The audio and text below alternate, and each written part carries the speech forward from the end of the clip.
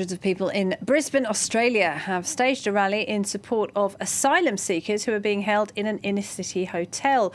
The makeshift detention centre is home to dozens of men who've already spent up to 7 years in offshore detention facilities on Nauru and Manus Island in Papua New Guinea.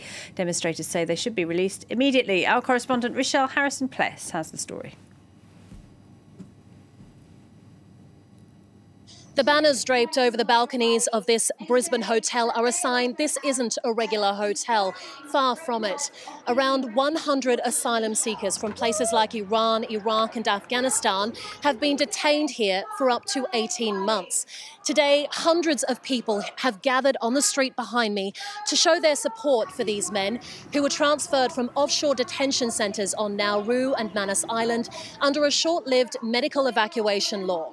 With the legislation controversially repealed in December, many detainees say they haven't received the specialist medical care they need and are being kept in the dark as they await their fate. It's infuriating and disgusting. These people inside are human beings. No one deserves to be locked up for 7 years, but no one deserves to be denied medical treatment and adequate care. The main reasons why they have come here to seek medical treatment is because of the psychological torture of being in detainment. It's no coincidence that protesters chose this particular day to gather.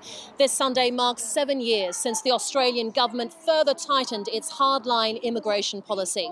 That is, anyone coming to Australia by boat will be placed in offshore detention and permanently banned from ever resettling in the country. 7 years too long! Free the refugees! 7 years too long! Free the refugees! The country's treatment of refugees has been widely condemned around the world.